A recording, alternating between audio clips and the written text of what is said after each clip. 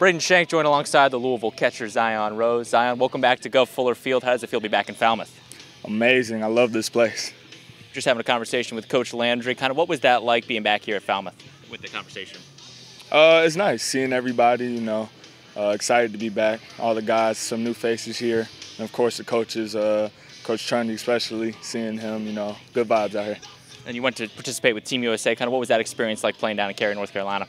Amazing. God gave me the opportunity to go down there, play for USA. I mean, it was surreal playing on the 4th of July. Got fireworks behind us with USA across my chest. Couldn't ask for nothing else. Do you feel like one of those kids from The Sandlot with the fireworks in the background? Yeah, for sure. Gotta ask, have you seen the movie The Sandlot? I have. Where would you rank that if you had to rank it? In baseball movies, top 5 for sure, maybe top 3.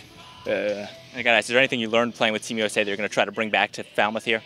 Yeah, they just preached having fun. I mean, we're down there with some of the best players in the nation, and at times you get tense and stuff like that, but it's more about enjoying the moment and, you know, making relationships at the end of the day.